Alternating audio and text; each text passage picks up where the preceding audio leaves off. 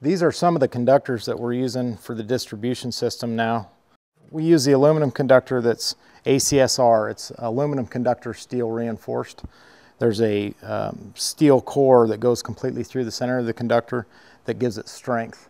And it's also a much lighter conductor to work with than the copper.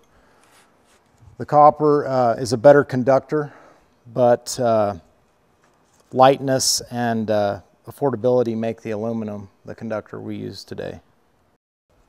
Some of the older conductors that we're replacing out on the lines are the number 8 copper, the number 6 copper, the number 4 copper.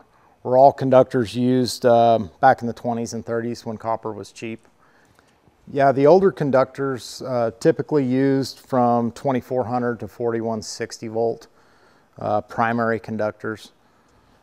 The new voltages that we're using now are much higher, and we're using the bigger aluminum conductor to make up for the difference in size on the older copper conductors.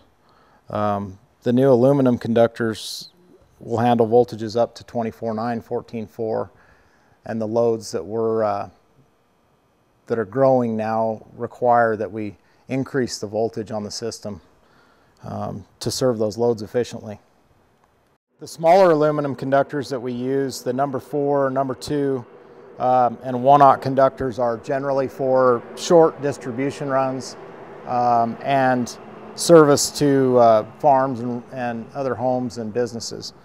The larger aluminum conductors that we use, starting with 4/0 conductor, we use for distribution of power in bulk, main feeder lines, and lines leaving the substation.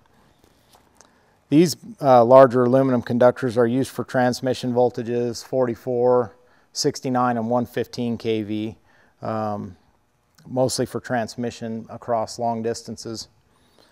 And this bottom conductor is just another version of this 4/0 conductor, except it has more strands and a different ampacity than the conductor above. This is an overhead service conductor like the one to your house. If you have an overhead service, this is most likely what's there. It's a 1/0 conductor. It's got an aluminum ACSR and then 2 current voltage carrying conductors for 120, 240 volt service to your home.